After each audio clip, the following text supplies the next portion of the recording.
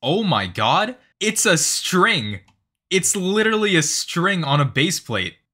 Okay, I'm gonna be honest, I don't really know where I'm going with this intro, but if you couldn't guess from the title of this video, this Roblox Advanced Scripting episode is going to cover string functions from the string library that Roblox has provided to us that we can use to read but also modify strings in Roblox Studio. And I'm going to be showing you 10 of the most commonly used functions from the string library that Roblox has for us to offer. So with that being said, let's go ahead and get straight into implementing in Roblox Studio. Now that we understand it, let's implement string functions inside of Roblox Studio. So I quickly whipped up a script inside of server script service that has two lines, one for a variable that is set equal to the string hello world, and then we're simply just going to print that string. Now, we don't need to go over what this does, it's very self-explanatory, but I do want to incorporate some string functions to our already existing strings so that I can show you all the different ways you can manipulate strings and incorporate them in your Roblox game. Starting with the first function, which is called len, and this is basically short for length. And this function basically counts the length of a string, and the length of a string is determined by the number of characters that are in a specific string. So in this case, this string hello world, it has 1, 2, 3, 4, 5, 6, because we're counting the space as a character, 7, 8, 9, 10, 11, 12. So it should be a length of 12 characters, and that is essentially what this function should return if we use the len function. And this is basically what it's going to look like. So in our print statement, we're simply just going to start by saying string.len. We start with the keyword string and then .len, which is the function name. And then we're going to wrap this in parentheses and put my string as a argument for it. So if we were to go into the game, hit test, and then hit run, we should see in the output, it should say the number 12, because instead of printing out the string itself, we are printing the length of the string, which is going to be 12. So this is one of the easiest and also most useful string functions to use in Roblox Studio, and I highly recommend you use this in your future games. The next string function is called find, and this function essentially allows us to locate a specific location within a string to find a specific pattern that we want to look for. So let's say we were looking at this string hello world and we wanted to look for just the hello part.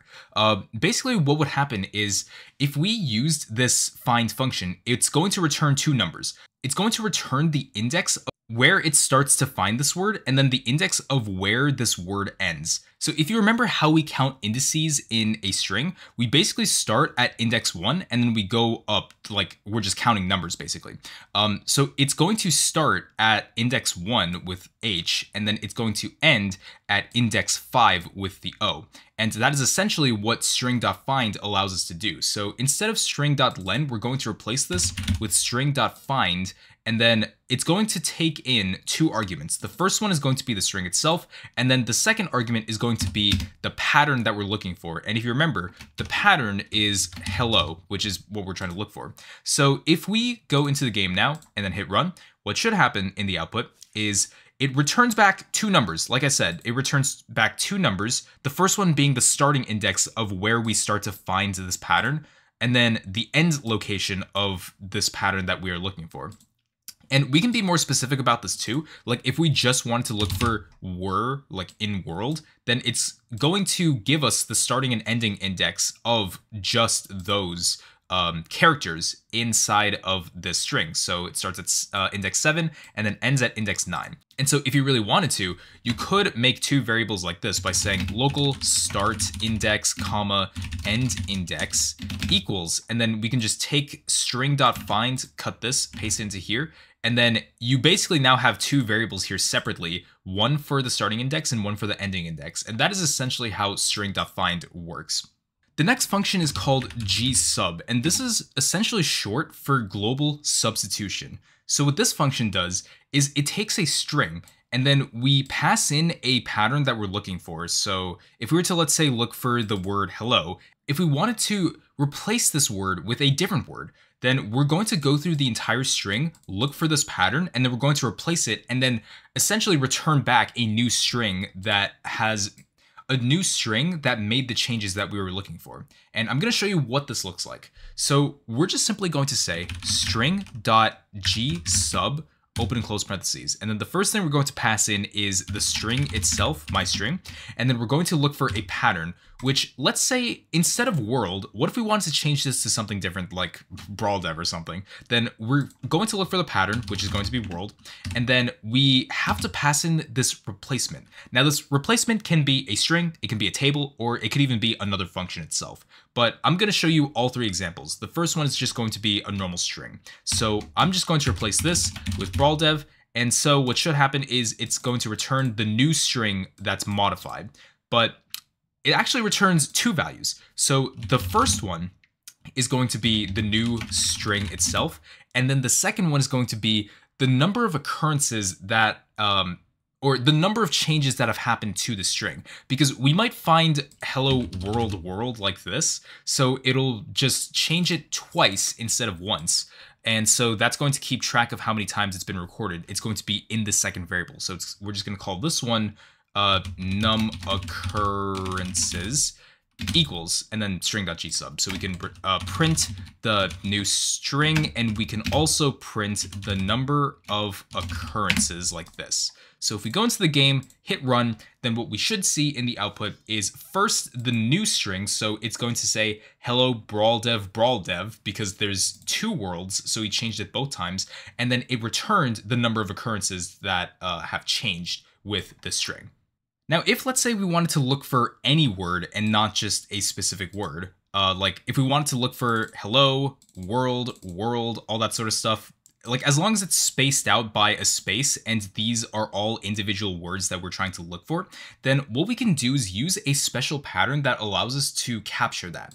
So I'm just going to comment this out. I'm going to copy this, paste it down here. Instead of having the pattern just be the string world, what we want to do instead is make this a word identifier. And this is essentially what it's going to look like. We're going to put in a percent symbol, W, like W stands for word, and then we're going to add a plus sign indicating that we can have more than one word that we look for. I'm going to explain in more detail what this identifier means, but this is essentially how you capture any word inside of a string. And we're going to replace whatever's inside of here with with whatever the replacement is on the right. So if we hit run, then everything should say brawldev, just like that. So that is how that works. Now, if we, let's say, wanted to make a table, instead of having a direct replacement just be a string, we can have a dictionary of tables that tell us that we want to replace hello with something else. Or if we want to replace world with something else, then we can use a table. So I'm going to comment this out, and I'm going to show you down here that we can indicate any word that's in here, but we can put a replacement dictionary inside of here like this. So for each key, it's going to be the word that we're looking for. So in this case, we can say one example being hello. We're going to set this equal to the new string that we want to replace this with. So that's going to be the value. So instead of hello, what if we just wanted to say greetings like this? And then we'll space this out with a comma. And then we can replace world with, let's say, brawldev instead. So now, anytime we find a word that matches hello, we're going to replace it with greetings. Anytime we find a word that matches world, we're going to replace it with brawldev. So now let's hit run and then see our new output. So it should say greetings, brawldev, and it should have been replaced 3 times because we used a dictionary to allow us to change specific words in the string. Here's another cool thing we can do. We can put this in a function that basically says whatever word we find in here, then we can put this in a function and return a new value based on the outcome of this function that we give it. I'm going to show you what this looks like. So I'm going to drop a line down here, paste this into here, and then right before it, we're going to declare a new function. We're just going to say local function operation. It could just be anything really, it doesn't really matter. And then we're going to pass in a word like this. We're gonna hit enter like this. And then what we can do here is basically return a new string by taking in the word, and then we can concatenate this with, let's say, something random. We can just say word, I don't know, +1. I'm just like thinking of something random off the top of my head right now. So we're going to have the word, followed by a space, and then in parentheses +1. So we're just going to return that as the new string every single time we pass in a new word into this function. So for our replacement, instead of using a table, we're going to just simply put in the operation function, and the rest should do it for us. So now let's hit run and then see our output like so. We should see hello +1, world +1, and then world +1 again. So that is another cool thing you can do with gsub, and I hope this part has been very practical to you so far. The next one is split, and it's actually pretty easy. If we imagined our string to be like this, spaced out by 3 different words, but we wanted to separate all of these words into an array or into a table that we can use to iterate through all of these different words.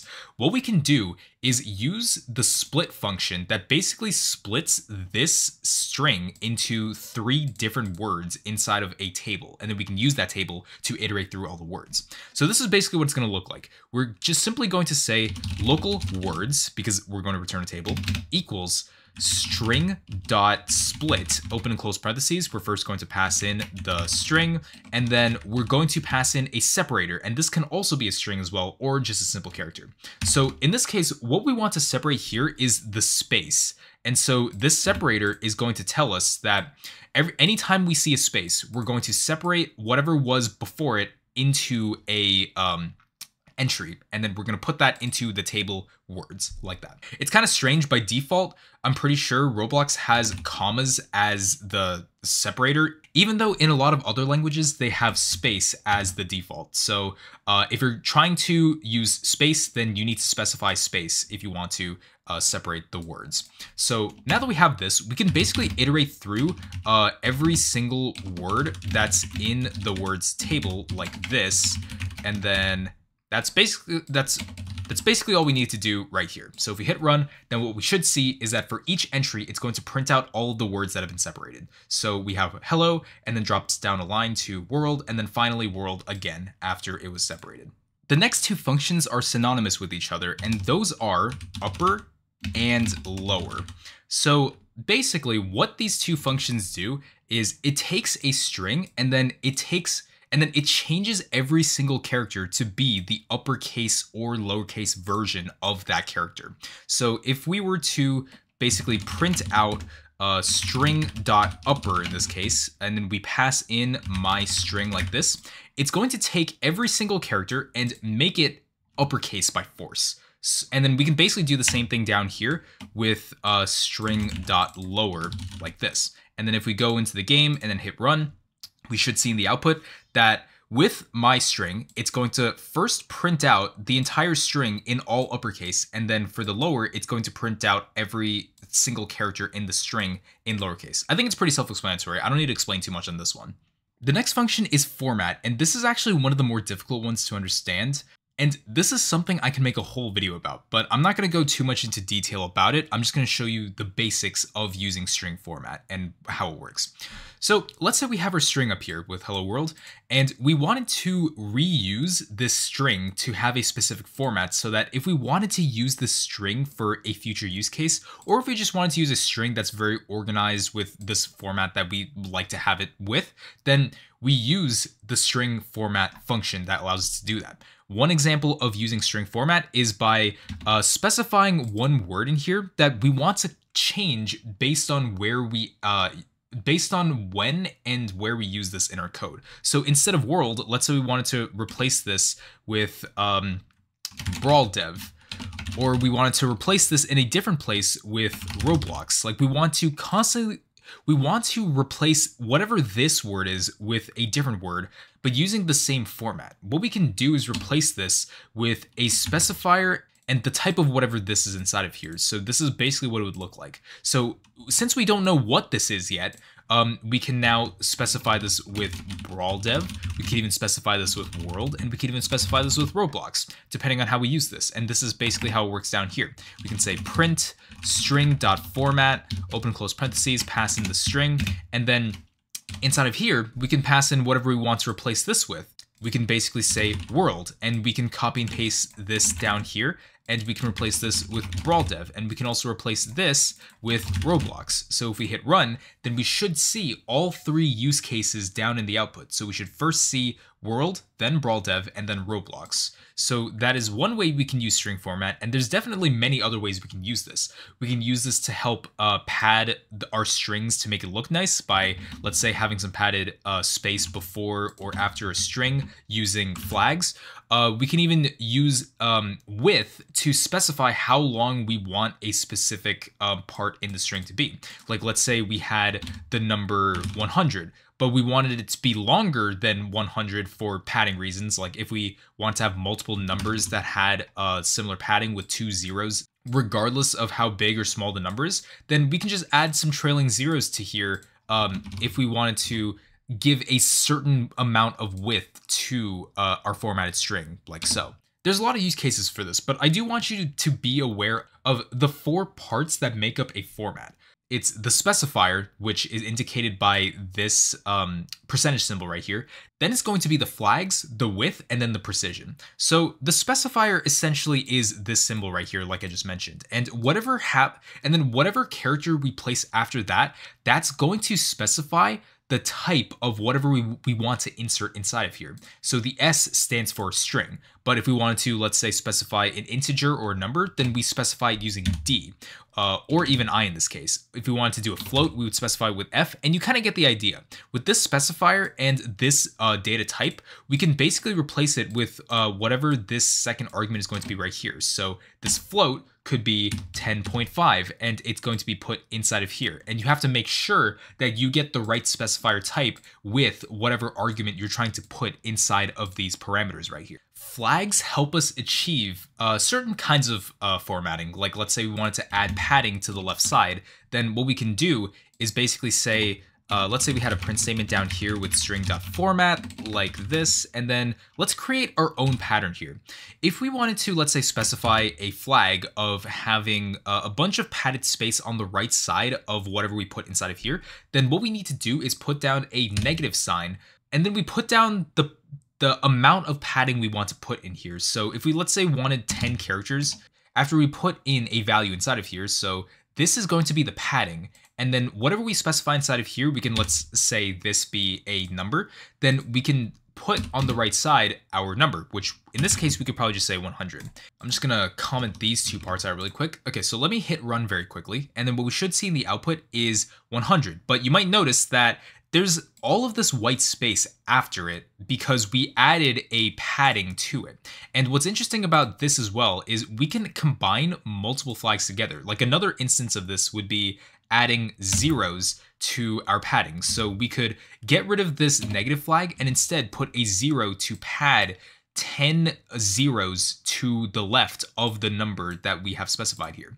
So if we hit run, then what we should see in the bottom is that there isn't exactly 10 zeros to the left of it, but it has a fixed length of 10 numbers now because 100 makes up 3 of them, and then the 7 zeros pad the rest of them to the left side of the number. And then we have things like precision. If let's say we had a decimal that we wanted to be in the hundredths or the thousands place like this, or if we want to have a period specifically after the 10 right here, then what we can do is use float point precision, which basically looks like this. If we had a print statement with string.format like this, and then we basically had our own formatted string like this with a specifier and then a dot. Let's say we want to have a number like this, 2f. And then we specify the number we have right over here to the left side. So let's say we want it to be 100. Essentially what's happening here is we first have our specifier and then we have a period 2, which basically tells us that with whatever float value that we put inside of here, we want to pad it with a dot and then pad it with 2 zeros after we give this number to this format. So if we hit run, then we should see in the output, it shows 100.00 because we specified a float point precision with the dot and the 2 with also the f afterwards as well. So that's another cool and useful thing you can do with string format. Once again, this is just a very brief overview of string format, but I hope this gave you more insight into using string format for the future. The next function is match. Now, this is very similar to find that we had at the very beginning of this episode. So this one right here, because find returned two numbers that basically gave us the starting index and the ending index of where they found this matching pattern.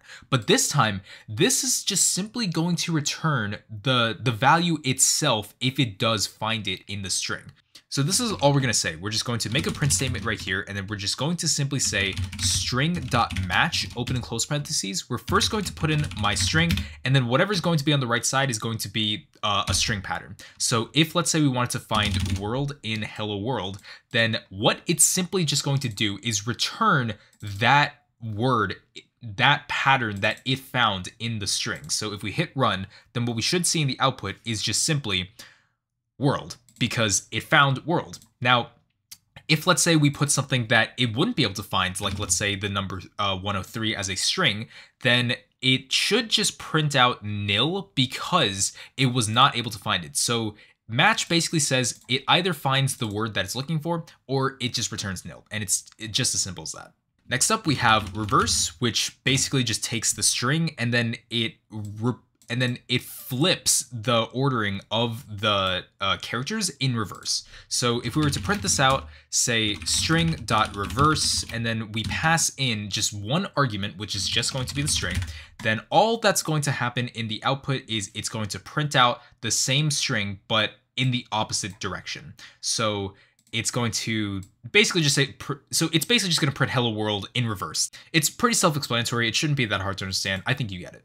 Next function is rep, and this is short for repeat. So basically this takes the string and then it repeats that string over and over again for however many times we specify it with this function. So this is basically what it's going to look like. If we say print, open and close parentheses, string.rep, open and close parentheses, and then we first pass in my string, and then for the second argument, we put down a number here. So we can say 3 in this case. It's going to print hello world, or no, the string is going to say hello world, and then hello world 3 times. So if we run the game, in the output, the one string should just say hello world, and then hello world. So it just simply repeats the string that we pass in with however many times we specify on the right side. The last function I'm going to introduce is gmatch, which is short for global match. And it's, as the name suggests, it's pretty similar to match in how if we found a specific string or even a specific pattern within a bigger string, then we would just simply return that string itself. But with gmatch, what this does is it returns an iterator for us to constantly loop through a big string to return the results of what we're trying to look for within that string. It's especially useful if we provide a formatted string as the pattern. And so here's what we can do. We can essentially write a for loop that can loop through all of the words inside of this string, and then we can print it out into the output. Just as a very basic example. So here's what we're going to say. We're going to say for word in string.gmatch, and then in parentheses, we're going to pass in our string and then our pattern, which this is going to be a specifier for any word that we find inside of here. So we're going to use the %, W, and then we're also going to add a plus flag to it so that we know that we can retrieve any word that's past this. So once we do that, we can say do, and then we can simply just say print word. And this is a very basic example of using gmatch. So if we hit run, then what we should see in the output is simply just hello world without taking into account the exclamation point at the very end of it, because we're trying to catch words rather than symbols. And with that being said, that should be the 10 most used string functions that the string functions library has to offer. I hope you found this video to be informative. So with that being said, I hope you understand more about using string functions inside of Roblox Studio. I'll leave a link to the documentation in the description of this video if you want to take a closer look at it. I might make a future video on string format as its own separate video because it is pretty confusing to learn about at first. I encourage you to use these string functions in your Roblox scripts in case you do want to mess around with strings, because that is something you are pretty much going to have to do for a lot of the time you are going to be developing on Roblox. So I hope this video serves you well. If you want to learn more libraries that Roblox has to offer that I've covered on this channel, I encourage you to watch my coroutines video that I will have a link for you right here to watch. But with that being said, I hope you found this video to be helpful, and I will see you in the next episode. Take care.